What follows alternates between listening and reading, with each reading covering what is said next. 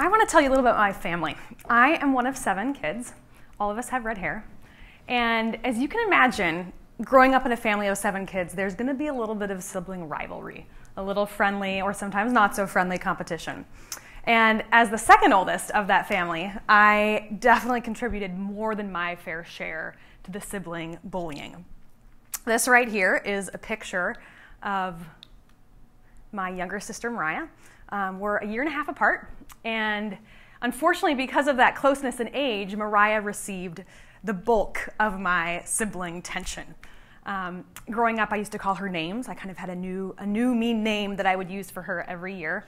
One year it was Pig. I called her Pig nonstop. One year I called her Child. And I was just kind of a mean older sister. Would pull her hair, tease her, make fun of her. By the time I got to college, of course we're best friends, right? And it really hit me in college at one point how cruel I had been to her growing up and just how bad of a sister I had been. And I went to talk to her about it and basically just said, Mariah, I'm so sorry for this. Can you please forgive me for all those years? And Mariah's answer stunned me. She said, oh, Jane, I've already forgiven you. I forgave you every single day, all along the way. That answer just stopped me cold. One, because I didn't even realize that it was possible for someone to be that forgiving and forgive that way, especially when the other person wasn't apologetic. And second, I felt, and to this day still feel, so incredibly humbled that Mariah gave me the space to change and grow and gave our relationship the space to change and grow. And I want to contrast that story with an experience of one of my students when I was teaching in county jail. This is, next slide, a picture of Anthony. Anthony was in his 20s when I met him. He was in jail on a theft charge. And in one of my classes, we wrote our life stories. And in his, Anthony talked about a name that he had been given when he was young by his mother. His mother, every single day, called him the devil's spawn. She never used his name. She never called him Anthony. It was always the devil's spawn. Now, fast forward a few years, he was now in jail, and the same thing was happening. He had a corrections officer who was in charge of his housing unit, who every time he saw Anthony would call him thief. Hey, there's the thief. How's it going, thief? Watch out, here comes the thief. Always, every day, day in, day out. In his essay, he talks about how demoralizing and crushing it is to be labeled and called something every single day that is not only just frankly evil, but also the exact opposite of everything that he wanted to be and who he knew he was. Now, I bring up these two contrasting stories to illustrate what I want to talk about today, and that is the importance of letting each other reset, of giving each other the chance to start anew, to be fresh, to change, and to grow. And the criminal justice system is an arena that typically does not allow for much resetting. What happens when you're in the justice system, you're pretty much in it for life. You get a mark on your record, and then that mark is going to stay with you for the rest of your days. And as we know, it makes it harder with that record to get a job, to find housing, to get credit, all sorts of things. And unfortunately, it doesn't just hurt you, but it affects generations after you. And in our country, we've developed a system that traps entire generations in a cycle of going back and forth from prison to poverty. We now have communities where young people are growing up actually expecting to spend time as a rite of passage in prison. It's especially affecting low-income communities of color. We've got 1 in 3 black men in this country who will spend time behind bars. It's just appalling. We are not creating those spaces in which we can reset. So what are our current approaches? What are we actually doing to address this cycle? We're doing some things. We're going into jails and prisons and teaching life skills or having some kind of addiction recovery program. We're also helping people on the back end as they re-enter society, trying to help them with different supports. But recidivism rates haven't budged in 40 years. We see occasionally some success, but it's very inconsistent. And we still to this day have 1/4 of the world's prisoners here in America. Not much is happening. Now, we at the Reset Foundation are trying to do something dramatically different and create a real opportunity for people who are in the system to actually be able to reset. The idea is really simple. Instead of sending somebody to prison, a judge will send someone to our Reset campus, which is entirely focused on helping somebody reset, helping them prepare to succeed and become community leaders when they leave. So it's pretty simple. The judge will send them to us. They have to apply. We accept them. They're then with us. They live on site. They spend all their time there for 1 to 3 years. And their day is packed with structured activities that help prepare them to succeed when they leave. There's 3 main programmatic areas that we focus on. Each person coming in receives a personalized program that is customized according to what they need. And it touches on 3 key pillars: academics, career, and social emotional supports. I'll just touch briefly on each of those. When it comes to academics, we found that oftentimes young men that are in jail didn't have a good experience when they were in school earlier. Oftentimes they went to traditional schools that didn't serve them well. And so we've had to re-engineer what the education looks like. Our work is very relevant, it's culturally sensitive, and the curriculum itself is interdisciplinary and very hands-on, very project-based. When it comes to careers, if we're interested in actually dismantling an intergenerational cycle, we can't just help them get jobs, but we need to prepare them for careers.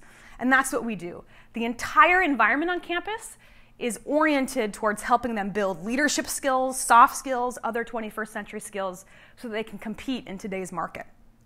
We provide them with on-campus jobs, and then over time, as they demonstrate responsibility and increased ability to take on new things, they start working in the community.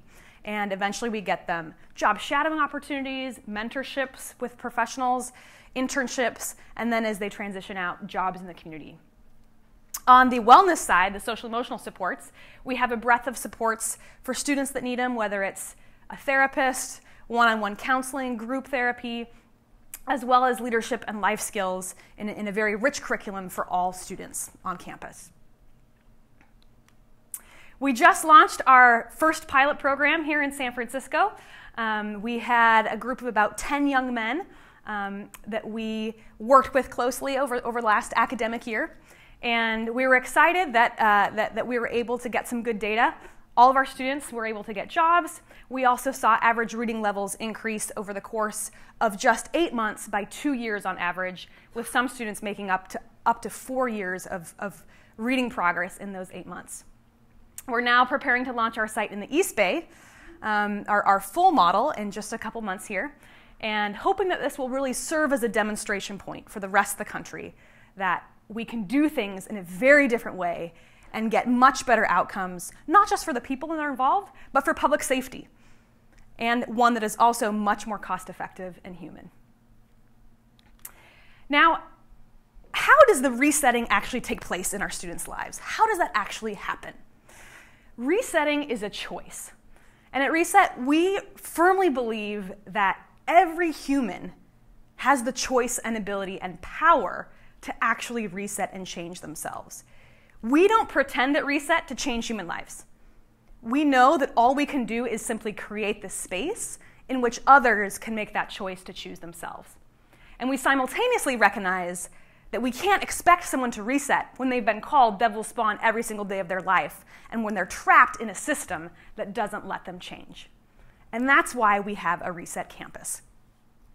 We have an incredible team of educators, counselors, and administrators that all firmly believe in the importance of resetting, and who they themselves demonstrate in their lives the ability to reset, improve, and change. At Reset, we've learned that we have to model that ourselves. We have to model both as an organization and individually that we can do that. And so we regularly take time to take stock, reflect, shift, and get feedback. We've learned that we can't expect that from our students if we ourselves aren't doing it. Now, it's my hope today that we will be able to leave this room, all of us, yes, excited about resetting the justice system, but more importantly, also willing to look internally and to be willing to give others in our lives the chance to reset. As some of you guys know, the Pope was in America recently, and one of his stops involved visiting a prison in Philadelphia. And I'd love to read to you some of the things that he shared with the people in prison there, because I really feel they apply to all of us. Life means getting our feet dirty from the dust-filled roads of life and history. All of us have something we need to be cleansed of or purified from. I am first among them.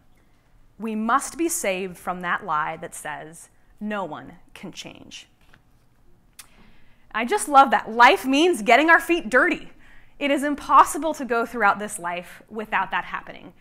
Part of being humans is making mistakes, whether it's learning to walk as a child or learning a new language, learning to play a sport. Learning is inseparable from making mistakes. And if we aren't willing to give each other the chance to grow from those mistakes and to reset, then true learning is not going to occur, either individually or as a society. So one, it's my hope that in our interpersonal relationships, we will be willing to give those we love and those that we interact with the chance to reset. Whether it's a spouse or a colleague or a neighbor, that will let them grow and will help them grow. My second hope is that we'll also be willing to think about this systemically, and that we'll think about what policies and practices, how we can actually create spaces that foster resetting, and doing this in a deliberate and intentional way. And finally, I hope that we will all commit to prioritizing those moments of personal resetting, whether it's taking stock, reflecting ourselves on how we can improve and change, or even just a morning meditation or daily run, so that ultimately we can become the people that we were born to be. Thank you very much.